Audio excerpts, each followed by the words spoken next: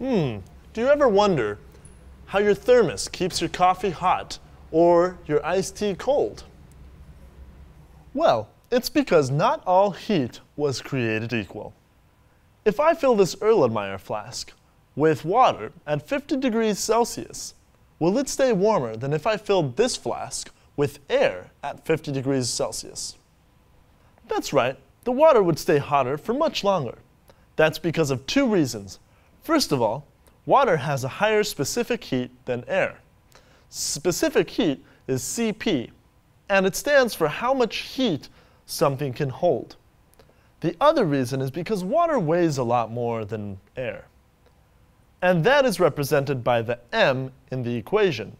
M stands for mass, so water is a lot heavier than air. So let's talk about each one of those variables. M stands for mass, as we already talked about. Cp stands for specific heat. This is constant based on the chemical or compound that you are using. And dT, or delta T, is the change in temperature. Obviously, no heat is given off from an object if it doesn't change any temperature. It either has to drop or increase in temperature for heat to be released or absorbed. And don't forget, in chemical processes, how much energy is released is denoted by delta H. For this lab, we will be using an extremely high-tech and expensive calorimeter. I present to you the coffee cup. So we will be using a coffee cup as our calorimeter. We can use a little base to hold it in place if you want. We will be using the lid to insulate the top. And to mix it, we will put together a little mixing device kind of like this, which we will then poke a hole through the lid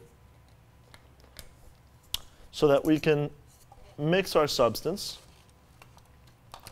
like this. And we will use a vernier temperature probe through the top.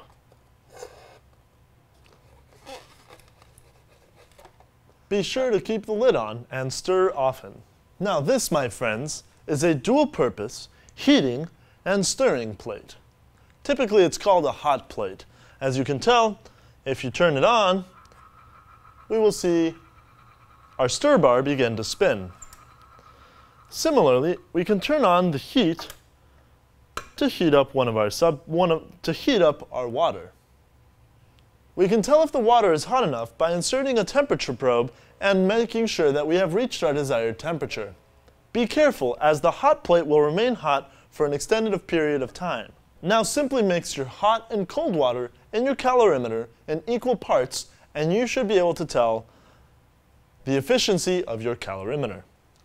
We will take approximately 30 grams of our metal pellets, place them in a test tube, and place them in boiling water, or water at our desired temperature. Clearly, here our water is not boiling, but you will want your water to be boiling. Once the metal has been inside for about 5 minutes, we can assume that they are now equal temperatures.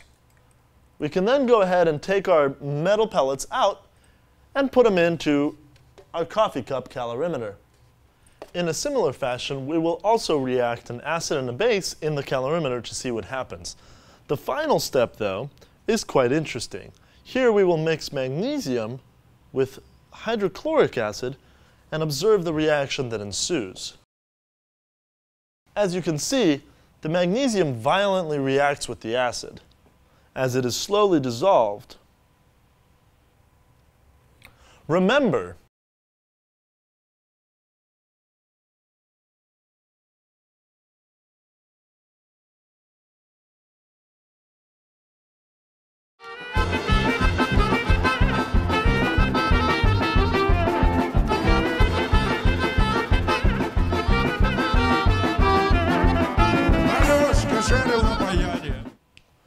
and that's all for today's lab, folks.